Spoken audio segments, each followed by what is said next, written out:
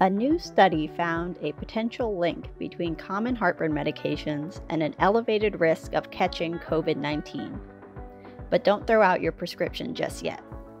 The study was based on an online survey of more than 86,000 people, more than 3,300 of whom caught COVID-19.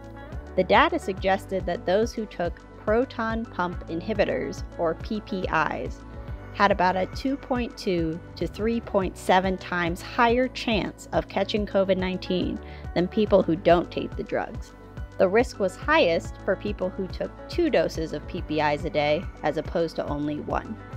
But given that this was an observational study, the research cannot prove that taking PPIs actually caused people to catch COVID-19, especially since the survey participants may not be representative of all PPI users across the country.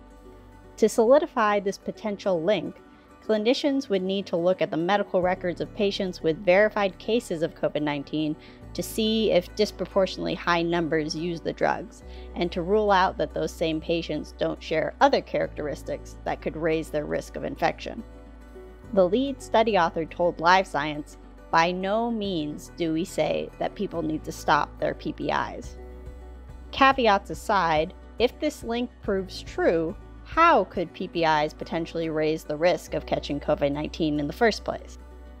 PPIs work by blocking structures called proton pumps in the stomach, which then prevents excess stomach acid from being released when we consume food.